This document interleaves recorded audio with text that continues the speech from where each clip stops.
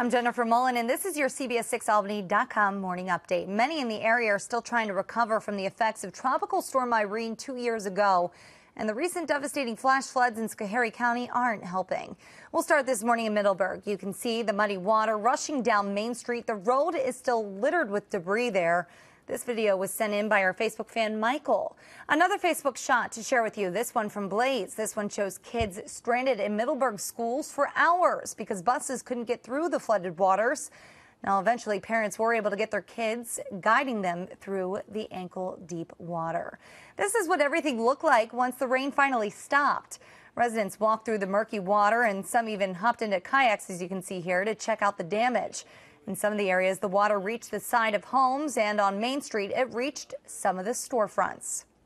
Well, our meteorologist Chris Gloninger sent us this picture from yesterday. It was a similar scene in Schoharie where neighborhoods were completely submerged in water.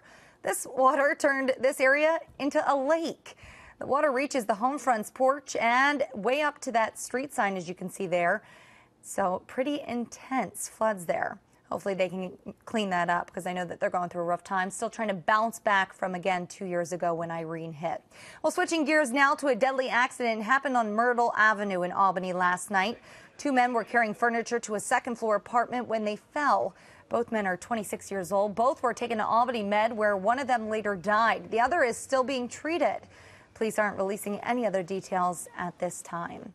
A somber homecoming for an area Navy veteran and security contractor killed in Afghanistan. The body of Army trainer Joseph Marabito was escorted by motorcade yesterday from Saugerties to his home in Hunter. He was one of 3 people killed last Saturday when a man dressed in an Afghan uniform opened fire on them. Services for him will be held today and Sunday at the Aston Bassejak Funeral Home in Hunter. 3 men were arrested in Clifton Park after police found them in a car with prescription pills, a needle, and some marijuana. Matthew Cutler, Joseph Kelly, and Jacob Bagley were all taken into custody and now face charges. Turns out this isn't the first time Cutler and Kelly were under police radar. Both were identified as suspects in the unauthorized use of a debit card.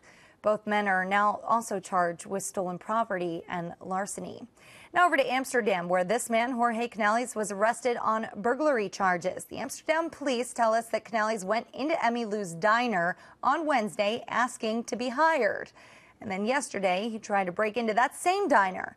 Luckily, the owner was there. She called police, and police were able to find Canales hiding underneath a car in a nearby garage. Well, the mere possibility of Hoffman's Playland closing its doors sent Facebook into a frenzy. More than 13,000 people liked a Save Hoffman's Playland page. It may not be enough, though. The owner says they're considering retirement and selling the landmark and at a very valuable piece of land.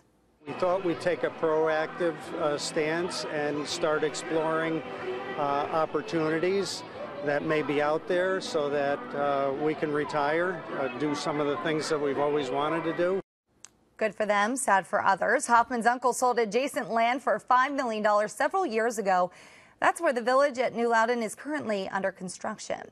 Well, that's your CBS6Albany.com morning update. Check back throughout the morning for updates and breaking news. Eric has the latest weather forecast. You can find that right here on the homepage. I'm Jennifer Mullen. Enjoy the rest of your Saturday.